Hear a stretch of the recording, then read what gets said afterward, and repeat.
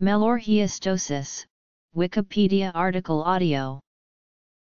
Melorheostosis is a medical developmental disorder and mesenchymal dysplasia in which the bony cortex widens and becomes hyperdense in a sclerotomal distribution.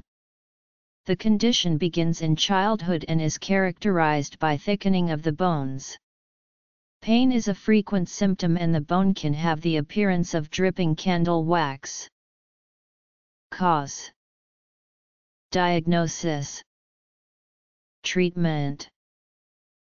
Melorheostosis is a mesenchymal dysplasia manifesting as regions of dripping wax appearance or flowing candle wax appearance.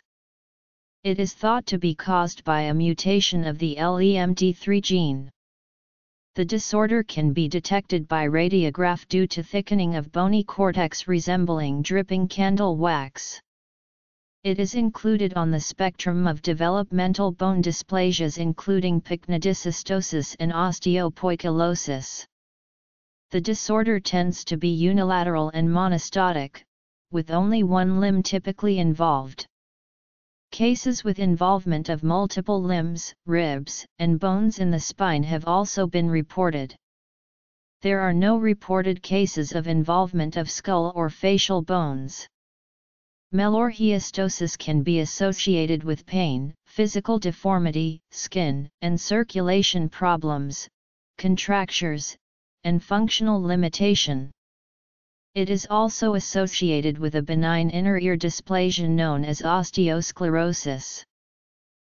It is not known if LEMD3 mutations can cause isolated melorheostosis in the absence of Buschke-Allendorf syndrome.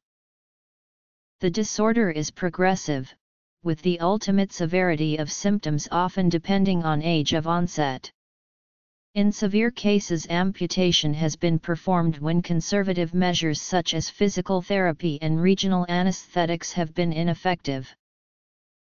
01061 at Chorus